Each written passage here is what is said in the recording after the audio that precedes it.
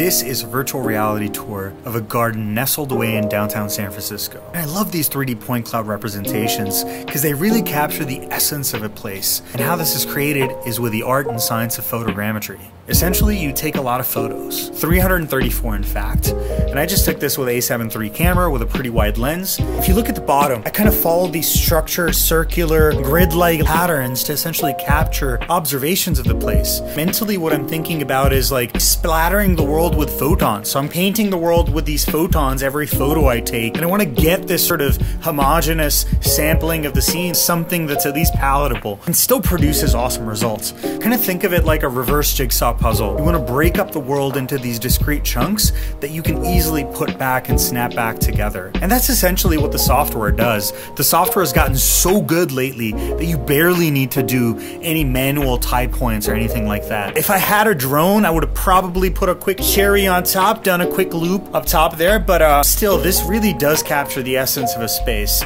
Just photogrammetry has gotten that good lately.